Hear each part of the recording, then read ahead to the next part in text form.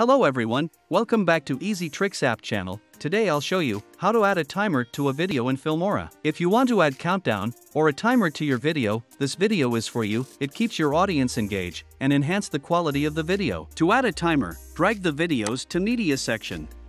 After this, drag the video on which you want to add a timer.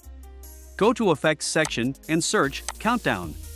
Here you can see hundreds of free and paid templates to you. We recommend you to try out each template by simply double-click on it. Some templates have background already, and some needs a background. Choose which one you liked, drag it to the timeline. To adjust the timer, simple click on it. Here you can adjust the time.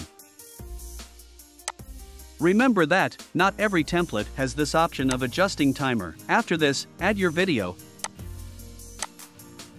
And let's check our video. If you want to download Filmora, please check out the link in the description. So, these were some simple steps to follow.